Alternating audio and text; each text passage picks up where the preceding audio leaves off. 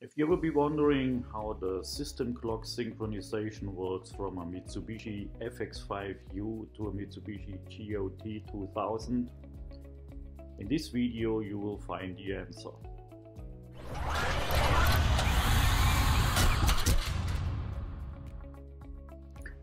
Hello, welcome back. This is Gerd Zeller from Zeller Press Control Systems, and here is how it works.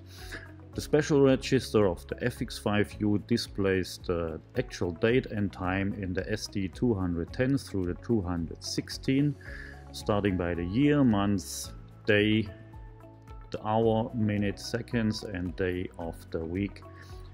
And in the GOT2000 on the upper left corner you can see the actual time displayed, and also you can adjust on whether the time is read from the CPU or the time is broadcasted to the CPU. And if I push the button and select use on the adjust menu and I put this to 1 minute, we should actually be able to see the time change inside this 1 minute period.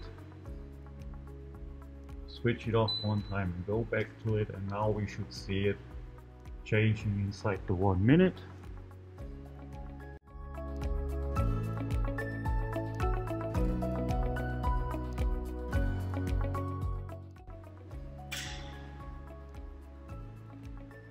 Now you can see it actually changed to the actual time